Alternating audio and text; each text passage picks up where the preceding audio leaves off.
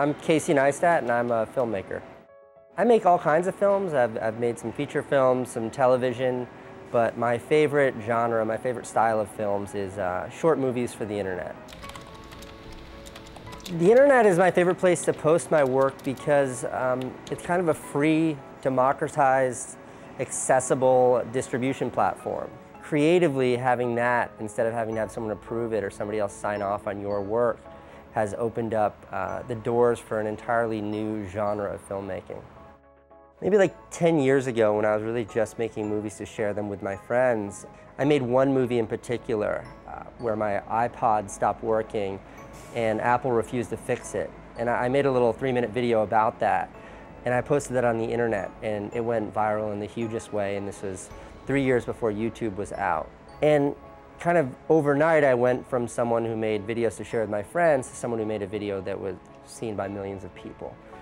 And I think maybe I didn't realize it then, but certainly that moment was a really kind of transitional, transformative moment in my career, because I realized making movies was a way of sharing ideas and sharing my perspectives with people that I otherwise might not ever have the opportunity to interact with. When I look back at my career, I see all of these tangents, and the tangents that have always yielded success were the ones where there was no established path, no defined route for me to take, but I went down it anyways. And through that kind of exploration, I always discovered something new. And those new things, those new entities, whether they be movies or ideas or things in my personal life, have always proven to be the most rewarding for me. The things that excite me the most right now is this new kind of filmmaking. These movies that are made by one person and their one person's perspective, sharing a singular idea. And that's exciting to me because it's something that has never existed before. And I think that most people don't, in the traditional film sense, don't really know where that fits in. But to me, it's just kind of a really true form of storytelling. I've never been a huge gearhead. I've never been much of a tech head. The majority of my HBO series was shot on $150 point-and-shoot cameras and edited in iMovie. It's the hard work that's behind it, it's the stories behind it that I think matter. There are two rules that I always adhere to, and that is to work hard and be brave. And I think the essence of hard work is one that's pretty straightforward, is that you'll never be the best looking, you'll never be the tallest, most talented, most capable, you'll never have the most money.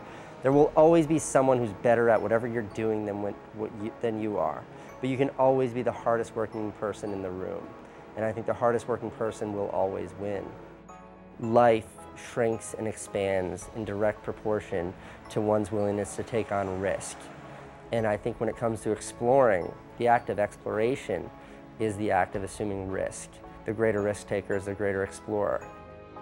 At National Geographic, we know there are no limits to where or what you can explore. That's why we're giving away a $50,000 prize to fund your dream expedition.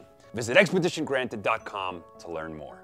Given 5 stacks of high society, what would you explore? High society is 10 grand, right? Anybody here play poker?